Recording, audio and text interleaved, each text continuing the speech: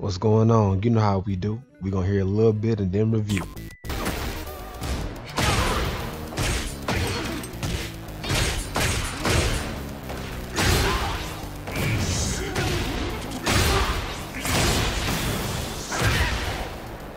Now I want to start by saying that's an exceptional combo. However, like I always say, man, that heat bar gotta be used for a combo breaker or something, because if you can fakely juggle somebody, there's gotta be a fake way to get out of it. Because if that's the case, if you get hit, basically if you get hit one time for a juggle, you're gonna lose all your, you're gonna lose all your life. That's the whole game right there. You getting juggled twice and game over.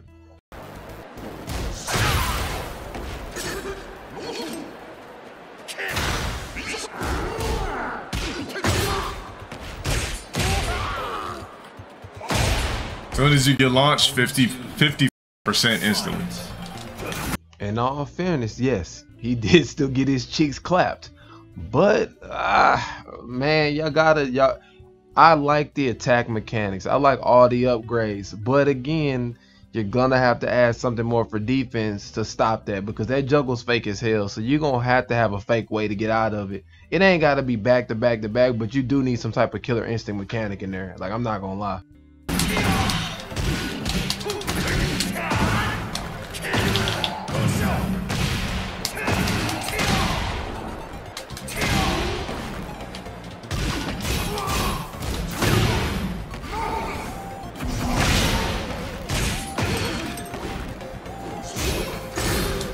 I'll be the monkey.